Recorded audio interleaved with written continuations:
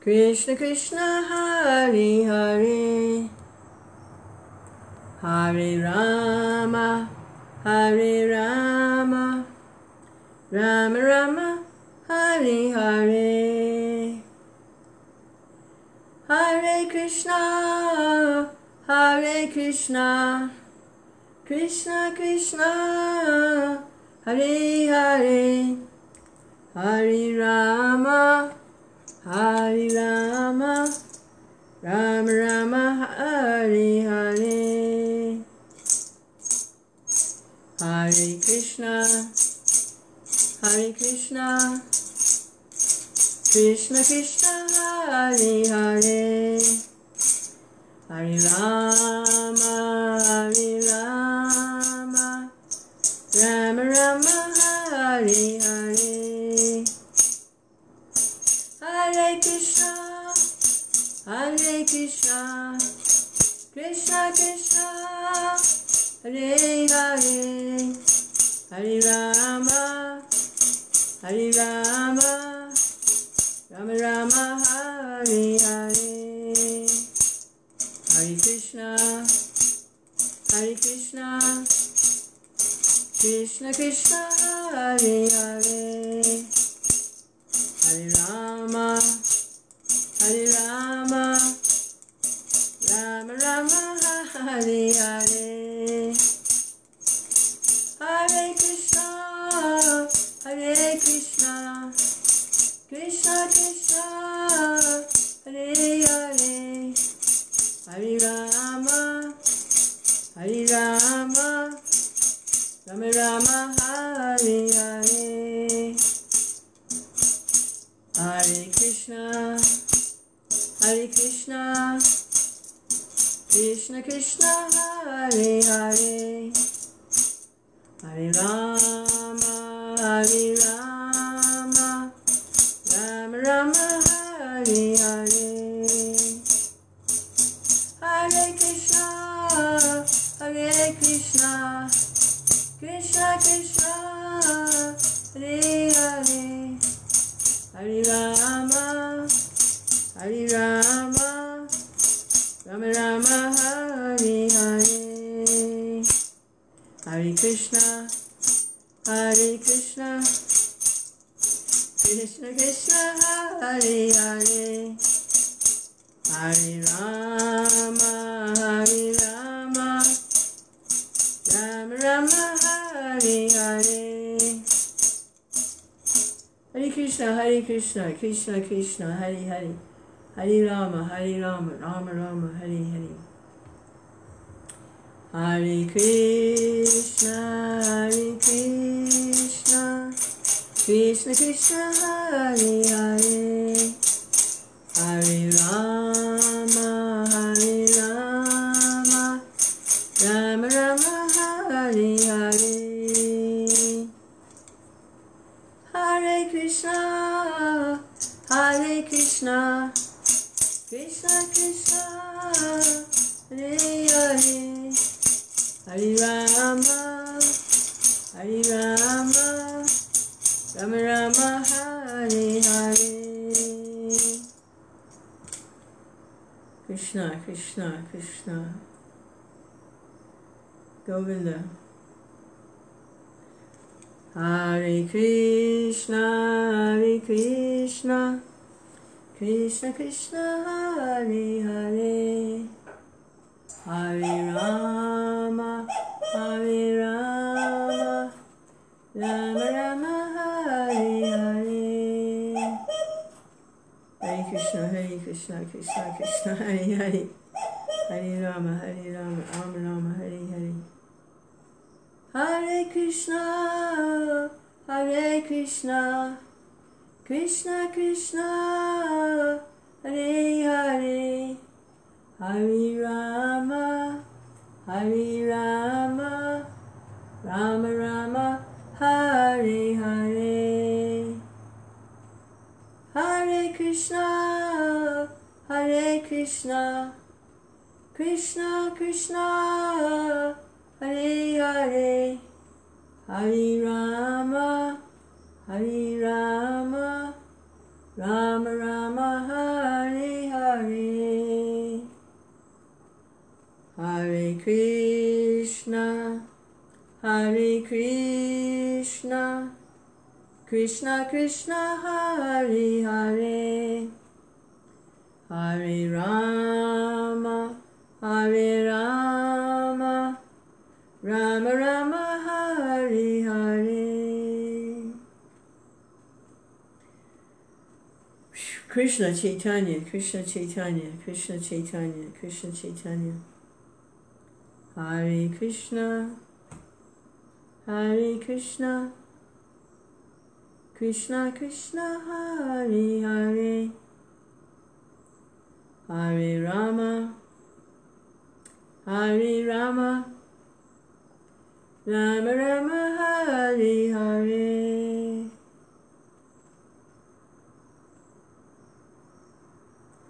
Hare Kṛṣṇa, Hare Kṛṣṇa, Kṛṣṇa Kṛṣṇa Hare Hare, Hare Rama, Hare Rama, Rama Rama Hare Hare.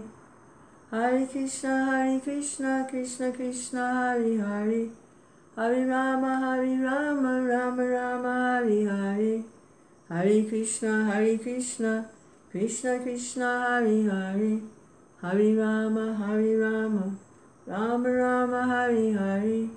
Hare Kṛṣṇa, Hare Kṛṣṇa, Kṛṣṇa Kṛṣṇa Hare Hare, Hare Rama, Hare Rama, Rama Rama Hare Hare. Hare Kṛṣṇa, Hare Kṛṣṇa, Kṛṣṇa Kṛṣṇa Hare Hare, Hare Rama, Hare Rama, Rama Rama Hare Hare.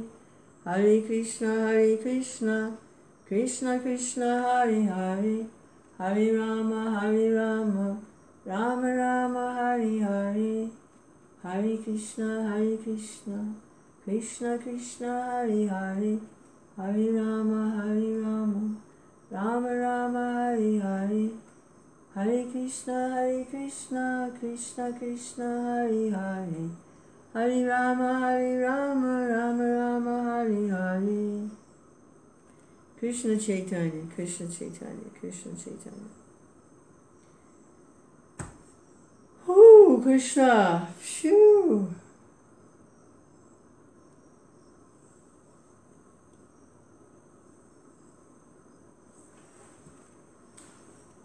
I read a little Kṛṣṇa book.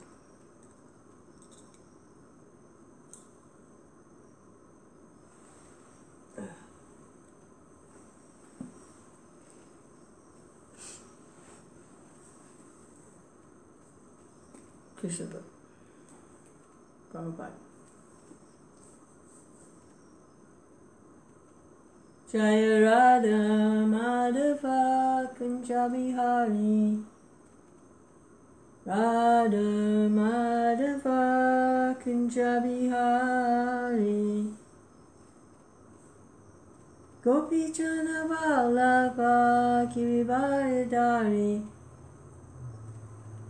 Gopi Jana Vallabha Girivaridhari,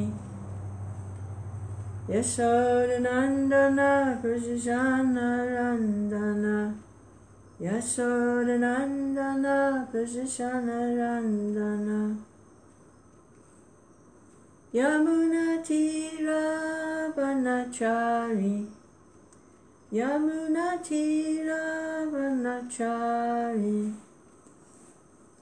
Hare Kṛṣṇa, Hare Kṛṣṇa, Kṛṣṇa Kṛṣṇa Hare Hare, Hare Rama, Hare Rama, Rama Rama Hare Hare. Shri Kṛṣṇa Chaitanya, Prabhu Nityananda, Shri Advaita Gadadhar, Shiva Sadi Gaur Bhaktivinoda. Kṛṣṇa Kṛṣṇa Kṛṣṇa Kṛṣṇa, Kṛṣṇa Kṛṣṇa, Kṛṣṇa Kṛṣṇa.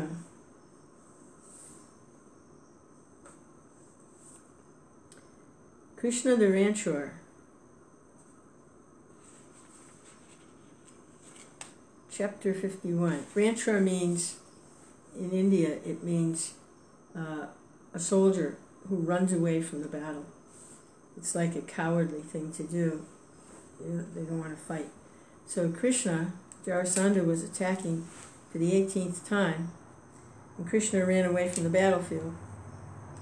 But the reason he ran away from the battlefield was he got a special message from Rukmini, and we're going to find out what the message was, is that she told Kṛṣṇa she was in love with him, and she wanted him to kidnap her before her family married her off to Shishupal. Forget it. She didn't want to marry Shishupal. So she sent a letter with a Brahmin telling Kṛṣṇa how she loved him and she wanted to be his queen. You know, she's already Krishna's queen. The queens of Kṛṣṇa and Dwarka, they're all expansions of Radharani. When Kṛṣṇa manifests his pastimes in Dwarka as part of the royal family, Radharani also expands to accompany him as different queens. But these pastimes are going on. So to get away from Jarasandha, Kṛṣṇa and Balaram, they climbed up a big mountain because Jarasandha was chasing them. Kṛṣṇa and Balaram left the battlefield. Jarasandha's chasing them. And they went up a mountain. Jarasandha set the mountain on fire all around. And Kṛṣṇa and Balaram jumped off the top of the mountain 88 miles. Okay, without a parachute, folks. They just jumped off the mountain 88 miles high. And Jarasandha thought that they had been burnt up. So he was happy. He went home, stopped attacking, stopped fighting, left Dwarka alone, left Mathura alone. And Jarasandha left the city of Mathura, returned to his home in the kingdom of Madhiga. Gradually, Kṛṣṇa and Balaram reached the city of Dwarka, which was surrounded on all sides by the sea. Following this, Sri Balaram married Revati, the daughter of King Raivata, ruler of the Anarta province. This is explained in the 9th canto of Srimad Bhagavatam. After the marriage of Baladev, Kṛṣṇa married Rukmini. Rukmini was the daughter of King Bhishmaka, ruler of the province known as Vidarbha. Just as Kṛṣṇa is the Supreme Personality of Godhead, Vasudeva, Rukmini is the Supreme Goddess of Fortune, Mahalakshmi. According to the authority of Chaitanya Charitamrita, the expansion of Kṛṣṇa and Shri Radharani is simultaneous. Kṛṣṇa expands himself into various Vishnu Tattva forms, like the forms that are found in Mathura and Dwarka, outside of Vrindavan, and Srimati Radharani expands herself into various Shakti Tattva forms by her internal potency as multi-forms of the Goddess of Fortune to accompany Kṛṣṇa. According to Vedic convention, there are 8 kinds of marriages. In the first-class marriage system, the parents of the bride and bridegroom arrange the marriage date. Then, in royal style, the bridegroom goes to the house of the bride, and in the presence of brahmanas, priests, and relatives, the bride is given in charity to the bridegroom. Besides this, there are other systems such as Gandharva and Rakshasa marriages. Rukmini was married to Kṛṣṇa in the Rakshasa style because she was kidnapped by him in the presence of many rivals like Shishupal, Jarasandha, Shalva, and others. While Rukmini was being given in charity to Shishupal, she was snatched from the marriage arena by Kṛṣṇa, exactly as Garuda snatched the pot of nectar from the demons. Rukmini, the only daughter of King Bhishmaka, was exquisitely beautiful. She was known as Ruchiranana, which means one who has a beautiful face, expanding like a lotus flower. Devotees of Kṛṣṇa are always anxious to hear about the transcendental activities of the Lord. His activities of fighting, kidnapping, and running away from the battlefield are all transcendental, being on the absolute platform, and devotees take a transcendental interest in hearing of them. The pure devotee does not make the distinction that some activities of the Lord should be heard and others should be avoided. There is, however, a class of so-called devotees known as Prakriti Sahajiya, who are very interested in hearing about Krishna's Rasa Leela with the gopis, but not about his fighting activities with his enemies. They do not know that his bellicose activities and his friendly activities with the gopis are equally transcendental, being on the absolute platform. The transcendental pastimes of Krishna, described in the Srimad Bhagavatam, are relished by pure devotees through submissive oral reception. They do not reject even a drop. The story of Krishna's marriage with Rukmini is described as follows.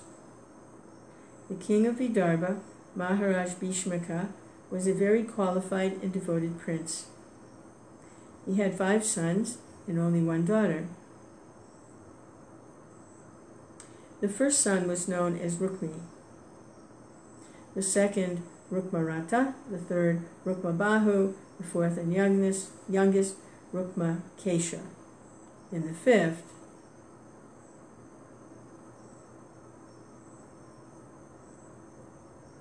Rukmamali. The brothers had 1 sister, Rukmini. She was beautiful and chaste and was meant to be married to Lord Krishna. Many saintly persons and sages like Narada, Muni, and others used to visit the palace of King Bhishmaka. Naturally, Rukmini had a chance to talk with them, and in this way she obtained information about Krishna. She was informed about the 6 opulences of Krishna, and simply about hearing about him, she desired to surrender herself to his lotus feet and become his wife. Krishna had also heard of Rukmini. She was the reservoir of all transcendental qualities: intelligence, liberal-mindedness, exquisite beauty, and righteous behavior. Krishna therefore decided that she was fit to be his wife. All of the family members and relatives of King Bhishmaka decided that Rukmini should be given in marriage to Krishna. However, her elder brother Rukmi, despite the desire of the others, arranged for her marriage with Shishupal, a determined enemy of Krishna. When the black-eyed, beautiful Rukmini heard the settlement, she immediately became very morose. It's interesting here, it says that she had black eyes, not like black eyes, but dark eyes. And in other places, she's described as having green eyes. So that's whatever. When the black-eyed, beautiful Rukmini heard the settlement, she immediately became very morose. However, being a king's daughter, she understood political diplomacy and decided that there was no use in simply becoming morose. Some steps should be taken immediately. After some deliberation, she decided to send a message to Krishna. And so that she might not be deceived, she selected a qualified Brahmana as her messenger. Such a qualified Brahmana is always truthful and is a devotee of Vishnu. Without delay, the Brahmana was sent to Dwarka. Reaching the gate of Dwarka, the Brahmana informed the doorkeeper of his arrival, and the doorkeeper led him to the place where Kṛṣṇa was sitting on a golden throne. Since the Brahmin had the opportunity of being Rukmini's messenger, he was fortunate enough to see the Supreme Personality of Godhead, Kṛṣṇa, who is the original cause of all causes. A Brahmin is the spiritual teacher of all the social divisions. Lord Kṛṣṇa, in order to teach everyone the Vedic etiquette of how to respect the Brahmin, immediately got up and offered him his throne. When the Brahmin was seated on the golden throne, Lord Sri Krishna began to worship him exactly in the manner in which the demigods worship Kṛṣṇa. In this way, he taught everyone that worshipping his devotee is more valuable than worshipping himself. In due time, the Brahmana took his bath, accepted his meals, and took to rest on a bedstead, completely bedecked with soft silk. As he was resting, Lord Sri Kṛṣṇa silently approached, and with great respect, put the Brahman's legs on his lap and began to massage them. In this way, Kṛṣṇa appeared before the Brahman and said, "My dear Brahman, I hope that you are executing the religious principles without any difficulty, and that your mind is always in a peaceful condition. Different classes of people in the social system are engaged in various professions, and when one inquires as to the well-being of a particular person, it must be done on the basis of that person's occupation. Therefore, when one inquires as to the welfare of a Brahmin, the question should be worded according to his condition of life, so as not to disturb him.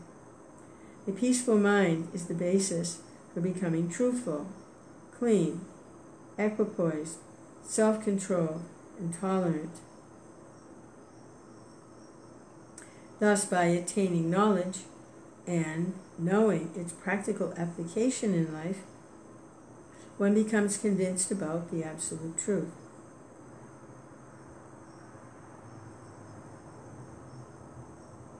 The Brahman knew Kṛṣṇa to be the Supreme Personality of Godhead, and still he accepted the respectful service of the Lord on the grounds of Vedic social convention. Lord Kṛṣṇa was plain, just like a human being, belonging to the Kshatriya division of the social system, and being a young boy, it was his duty to show respect to such a Brahmin. Lord Kṛṣṇa continued, "O best of all the Brahmins, you should always remain satisfied, because if a Brahmin is always self-satisfied, he will not deviate from his prescribed duties, and simply by sticking to one's prescribed duties, everyone, especially the Brahmins, can attain the highest perfection of all desires. Even if a person is as opulent as the king of heaven, Indra, if he is not satisfied, he inevitably has to transmigrate from one planet to another. Such a person can never be happy under any circumstances, but if a person's mind is satisfied, even if he is bereft of his high position, he can be happy living anywhere and everywhere." This instruction of Kṛṣṇa to the Brahman is very significant. The purport is that a true Brahmin should not be disturbed in any situation. In modern age of Kali Yuga, the so-called Brahmins have accepted the abominable position of the Sudras, or less than Sudras, and still want to pass as qualified Brahmins. Actually, a qualified Brahmin always sticks to his own duties and never accepts those of a Sudra or of one less than a Sudra. It is advised in the authorized scriptures that a Brahmin may, under awkward circumstances, accept the position of a Kshatriya or even a Vaishya, but never is he to accept the profession of a Sudra. Lord Kṛṣṇa declared that a Brahmin should never be disturbed by any adverse conditions of life. If he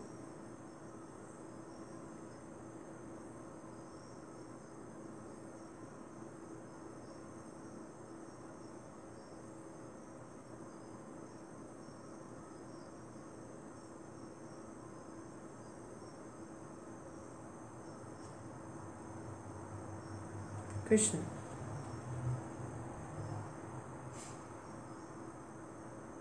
Hare Kṛṣṇa, Hare Kṛṣṇa. Kṛṣṇa. Satisfied. Even if he's bereft of his high position, he can be happy living anywhere and everywhere. Krishna Chaitanya, Kṛṣṇa. The instruction of Krishna to the Brahmin is very significant. The purport is that a true Brahmin should not be disturbed in any situation. In this modern age of Kali Yuga, the so-called Brahmanas have accepted the abominable position of the Sudras, or less than Sudra, and still want to pass as qualified Brahmins. Actually, a qualified Brahmin always sticks to his own duties and never accepts those of a Sudra or of one less than a Sudra. It is advised in the authorized scriptures that a Brahmin may, under awkward circumstances, accept the profession of a Kshatriya or even a Vaishya, but never is to accept the profession of a Sudra. Lord Krishna declared that a Brahmin should never be disturbed in any adverse conditions of life if he scrupulously sticks to his religious principles. In conclusion, Lord Sri Krishna said, I offer my respectful obeisances to the Brahmins and the Vaishnavas, because the Brahmins are always self-satisfied and the Vaishnavas are always engaged in actual welfare activities for human society. They're the best friends of the people in general. Both are free from false egoism and are always in a peaceful condition of mind.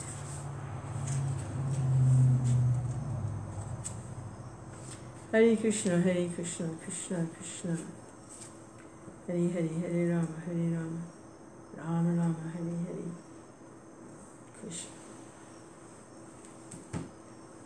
Hare Krishna, Hare Krishna.